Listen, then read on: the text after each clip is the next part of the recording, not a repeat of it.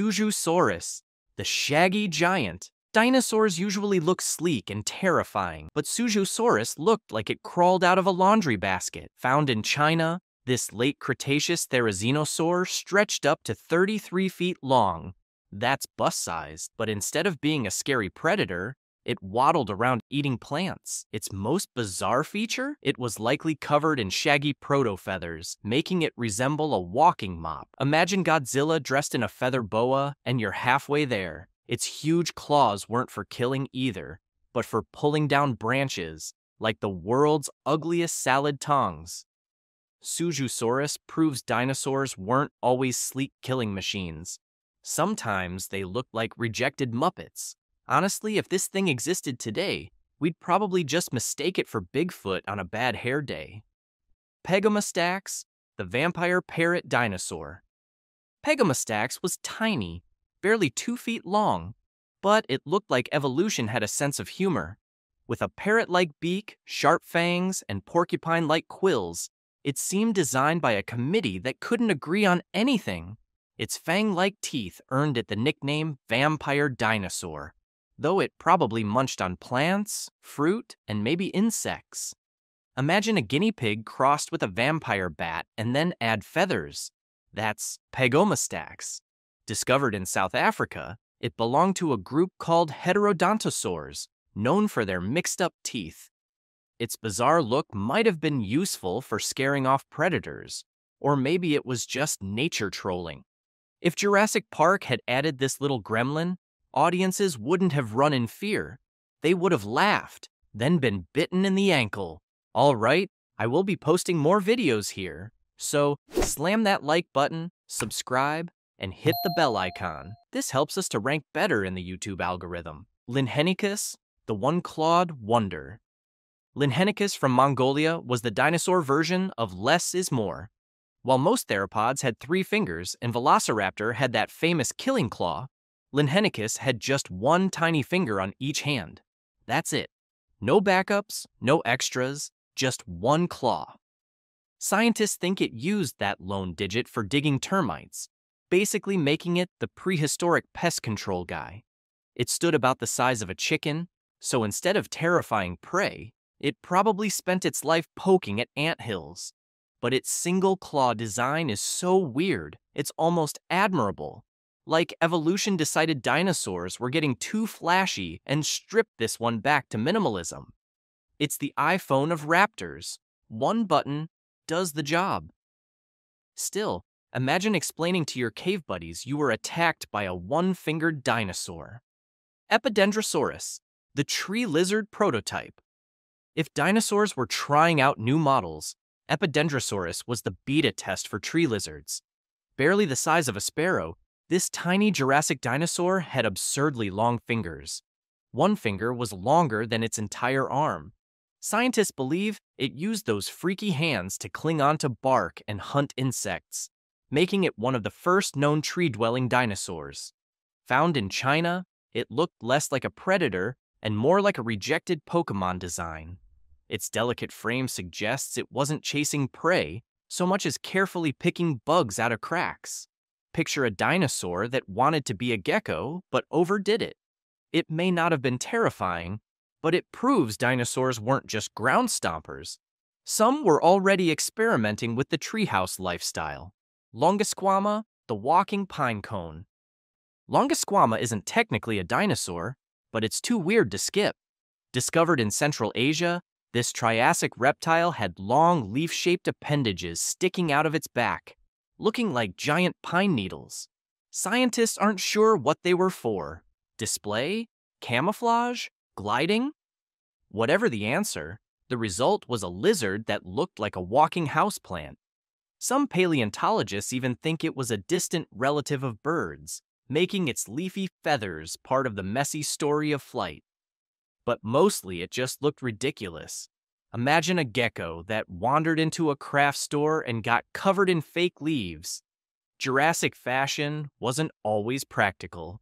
Longisquama might not have been the fiercest animal around, but it definitely wins, most likely to be mistaken for a fern.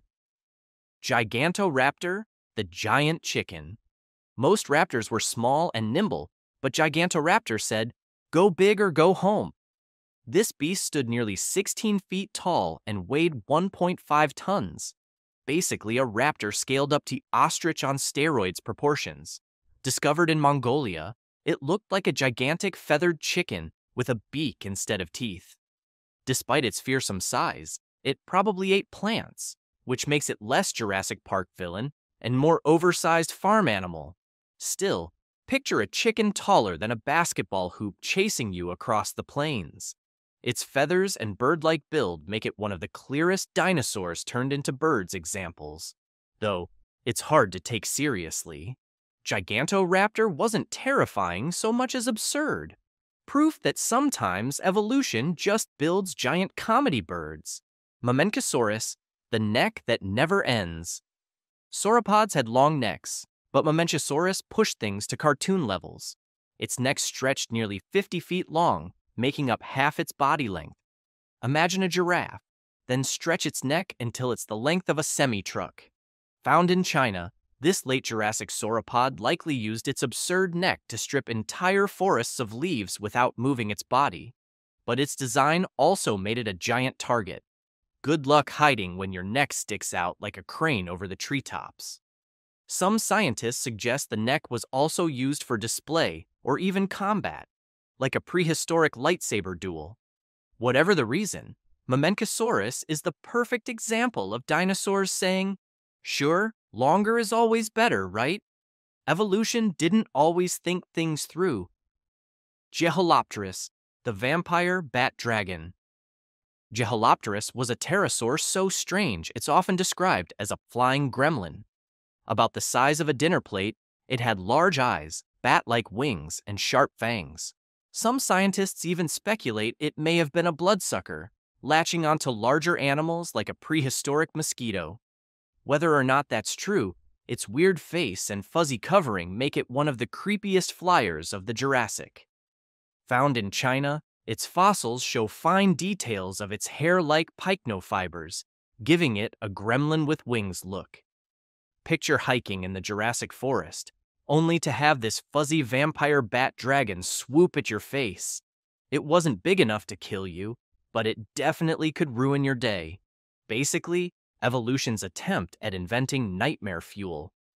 Suzhousaurus, the buck-toothed dino.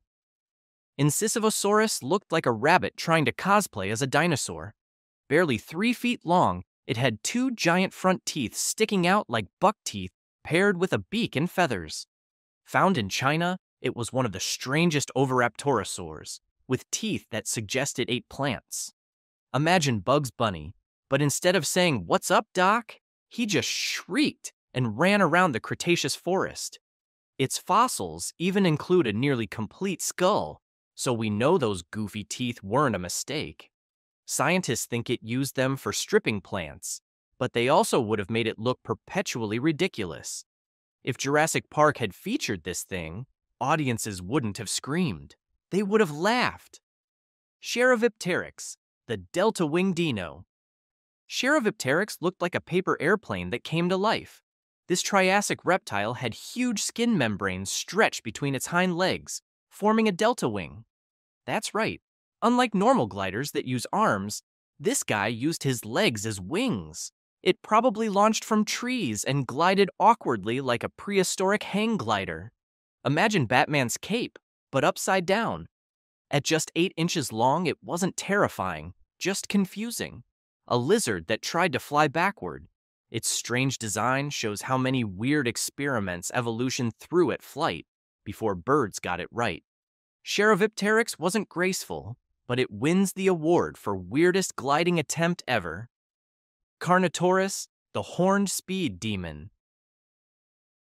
Carnotaurus was a predator that looked like a dinosaur designed by a comic book artist.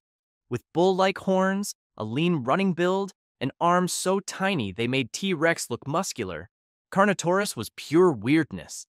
Found in South America, it measured around 25 feet long and could sprint fast thanks to its long legs. Its skin was covered in bumpy scales, and its horns suggest it may have butted rivals like bulls. But the funniest part? Its arms were so useless they couldn't even reach its own mouth. Still, its skull was built for slashing bites, making it a nightmare for prey. Imagine a sprinting demon bull chasing you, terrifying until you notice its comically tiny arms. Nigersaurus, the vacuum cleaner dinosaur. Nigersaurus is one of the strangest plant eaters ever found. At first glance, it looks like a normal sauropod, but then you see its mouth. Over 500 teeth arranged in a wide, straight row. It grazed low plants like a prehistoric lawnmower, vacuuming the landscape clean. Found in Africa, it was about 30 feet long, but its skull was so fragile, paleontologists first mistook it for a joke. Its wide, tooth-packed mouth makes it look less like a dinosaur and more like a Mesozoic Roomba. Imagine walking into your yard and seeing a 30-foot vacuum slowly hoovering the grass. It wasn't dangerous, but it was definitely bizarre. A dinosaur designed like a home appliance. Amargasaurus, the spiky-necked metalhead. If dinosaurs had heavy metal mascots, Amargasaurus would be on the album cover. About 30 feet long, this sauropod from Argentina had 2 rows of long, sharp spines running down its neck and back. Some scientists think these supported a skin sail. Others think they stood up like spikes. Either way, it looked like a cross between a brontosaurus and a porcupine.